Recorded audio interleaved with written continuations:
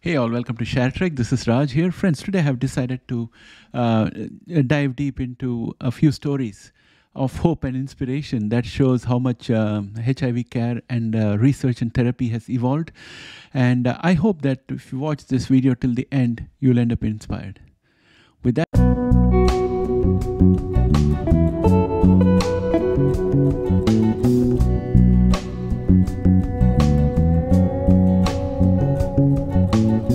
welcome back, friends. There have been several notable cases of individuals with HIV who achieved remission or a functional cure through bone marrow transplants from donors with a specific mutation known as CCR5 delta 32. This mutation renders immune cells resistant to certain strains of HIV. Here's a summary of some of these cases. First, the Berlin patient, Timothy Ray Brown. Timothy Ray Brown, often referred to as the Berlin patient, is the first and most famous case of HIV cure via a bone marrow transplant. He had both HIV and leukemia. In 2007, he underwent a bone marrow transplant from a donor with CCR5 delta 32 mutation to treat his leukemia. Remarkably, after the transplant, Timothy's HIV levels became undetectable, and he remained free of the virus without the need for antiretroviral therapy, and he was considered functionally cured of HIV. Timothy Ray Brown sadly passed away in 2020 due to other causes. But his case remains a landmark in HIV research. Next, we have the London patient, Adam Costello. In 2019, another case similar to Timothy Ray Brown's was reported, known as the London case or Adam Costello. Adam had HIV and was diagnosed with Hodgkin's lymphoma. He received a bone marrow transplant from a donor with the CCR5 delta 32 mutation. Like Timothy, Adam's HIV went into remission and he stopped taking ART. His case was considered a second instance of an HIV cure with a bone marrow transplant. And next we have the Dusseldorf patient. In 2020, a third case emerged, often referred to as a Dusseldorf patient. This individual also had HIV and blood cancer, which was non-Hodgkin's lymphoma. And he received a bone marrow transplant from a CCR5 delta 32 donor. And following the transplant, the patient experienced sustained HIV remission without the need for ART. Next, let's move on to the case of the City of Hope patient. In 2022, a 66-year-old man who wished to remain anonymous at that time was the fourth case to be cured of HIV. The 66-year-old man was living with HIV and leukemia and is now in remission from both the virus and blood cancer following a successful stem cell transplant from a donor who possessed an extremely rare genetic mutation. Dr. Jana, City of Hope Associate Clinical Professor in the Division of Infectious Diseases, said that this case shows if clinicians can find the correct stem cell donor, they can potentially use newer, more advanced and less intense chemotherapy regimen options that are better tolerated for older patients, in addition to the hope that there is a potential for dual remission from both diseases for these specific patients. He's now identified, this particular patient is now identified as Paul Edmonds. He has decided to reveal his identity and he has done a few TV interviews as well. In 2023, we have what we call as the Geneva patient, who is still anonymous, and he is the fifth patient to be cured. In 2018, the Geneva patient similarly received a stem cell transplant to treat particularly aggressive form of leukemia, but this time the transplant came from a donor who did not carry the CCR5 mutation. This means that the virus is still able to enter the patient's cell. However, 20 months after the man stopped taking antiretroviral treatment, which reduces the amount of HIV in the blood, doctors at Geneva University hospitals have not found a trace of the virus in his system. The researchers felt that while they cannot rule out the man's HIV will return later, they believe that he is probably in long-term remission.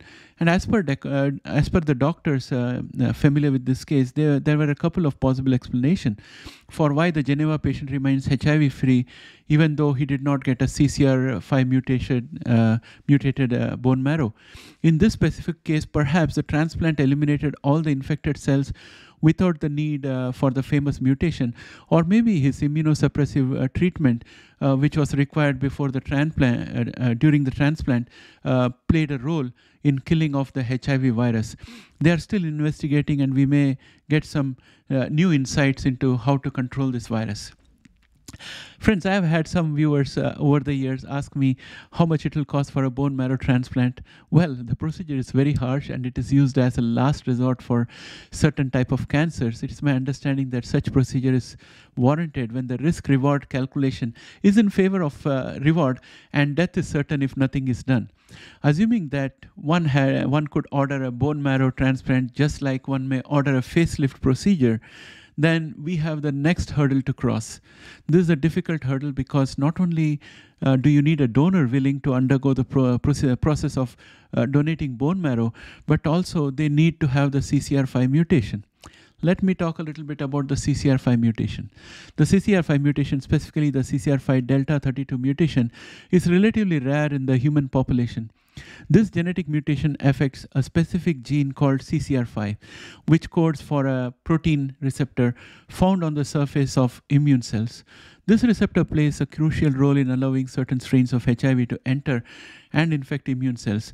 Individuals with 2 copies of the CCR5 delta 32 mutations are called homozygous mutant. Typically, they have little to no CCR5 receptors on their immune cells and are highly resistant to HIV infection by strains that use the CCR5 receptor for entry. Here are some key points about the rarity of the CCR5 delta 32 mutations. Frequency in the general population is very rare. The prevalence of CCR5 delta 32 mutation varies by geographic region and ethnicity. In some populations, the mutation is extremely rare or almost absent. It is most commonly found in individuals of European descent, with the frequencies ranging from 1% to 10% in different European populations. Rarity in the non-European population is extreme. The CCR5 delta 32 mutation is much less common in the populations of Africans, Asian, and indigenous descent. In these populations, the mutation is extremely rare with a frequency of typically less than 1%. Homozygous individuals are even more rare. These are the people with 2 copies of the mutation and are exceptionally rare regardless of ethnicity. This rarity is a significant barrier to using CCR5 delta 32 as a widespread therapeutic approach for HIV. And also, I think that unless you have heterozygous transplant, the opportunity for HIV to find ways to defeat CCR5 and mutate is much higher. This is my personal opinion, not a scientific opinion, so please take it with a pinch of salt.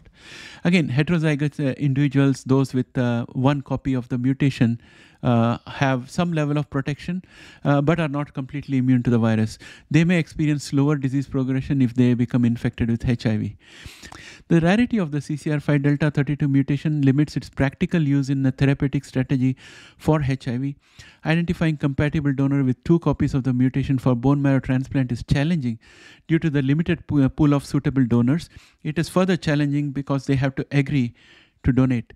So ongoing research attempts to bridge these gaps. While the CCR5 delta 32 mutation is rare, it has been the focus of extensive research in HIV immunology and gene therapy. Scientists are exploring various approaches to mimic the effects of the mutation using gene editing techniques like CRISPR and ZFN to render immune cells resistant to HIV. In summary, the CCR5 delta 32 mutation is not sufficiently common for it to become the first line of treatment for HIV. And also bone marrow transplant is a regime that is quite invasive. And therefore, I would say that that's the reason why generally for HIV patient, it's not prescribed to have bone marrow transplant as a therapy.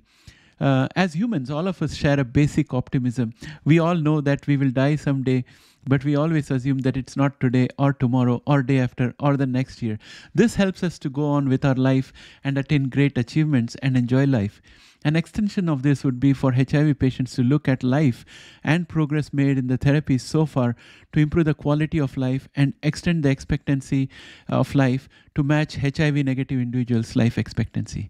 For instance, AGT103-T aims to eliminate the need to search for a CCR5 mutated donor by modifying the patient's own T cells to express CCR5 suppression. We now have the technology to do this and put the modified CD4 T cells back into the patient's body.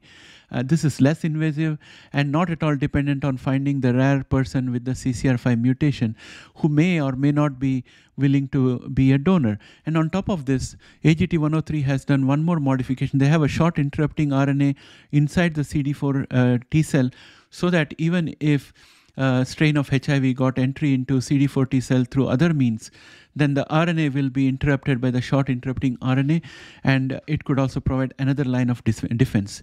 At the end of the day, each of us have a choice. We look at the glass as half full or half empty. Those who constantly look at the glass as half empty are likely to find the going very tough. And those that look at glass as half full are generally full of gratitude and use what they have rather than be unhappy about what they don't. The choice is ours entirely to find inspiration in this segment that I presented today or to despair. Please let me know in the comment if you are a glass half full person. Hope you got a better insight into this often thought about and most asked question about why bone marrow transplant is not a method of treatment for HIV.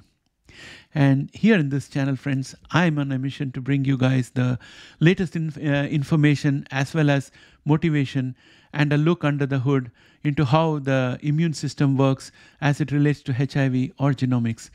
We are now approaching around 5,000 subscribers, and I request that if you have not yet subscribed and are watching our videos and like what we present, please subscribe. It's absolutely free. And for those who are already subscribers, may I now request that you take this to the next level by pressing the join button and becoming a member of ShareTrek. It will help us keep the lights on for this project. Thanks for watching. Have a great day. Bye for now.